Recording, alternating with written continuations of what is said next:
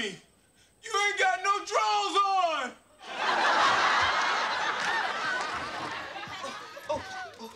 Okay.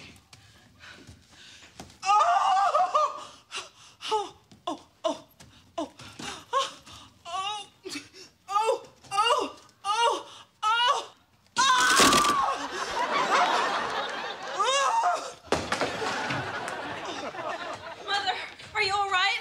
Of course you're not all right. You're having a baby. Oh, I think I'm gonna be sick. Hillary, sweetie, come here. Having a baby is very spiritual. This is my last baby, and I am never going to experience this miracle again.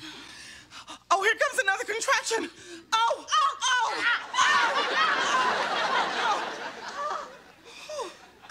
Well, that wasn't so bad. Hillary, honey, don't be so dramatic. My hand. All right, it's cool. It's cool. Everything cool, everything cool. All right, check it out. All right, Carlton, you boil some water. Ashley, you go get some blankets.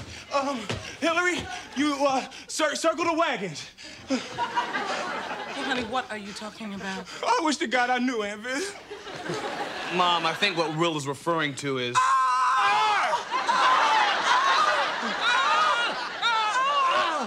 my God. Oh, the pains are getting closer. Carlton, honey, get up off the floor. My hand! What is wrong with everybody? Philip, put on your damn pants and let's go! Hey, Aunt Viv, I want to go too. Oh, thank you, sweetheart. You know, I could really use somebody to hold my hand. Now this is a story all about how my life got flipped, turned upside down, and I'd like to take a minute, just sit right there. I'll tell you how I became the prince of a town called Bel Air.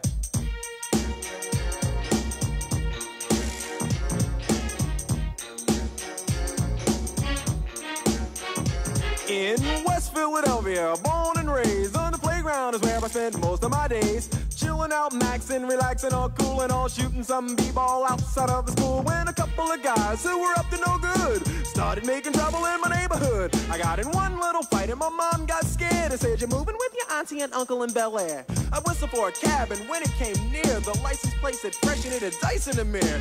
If anything, I could say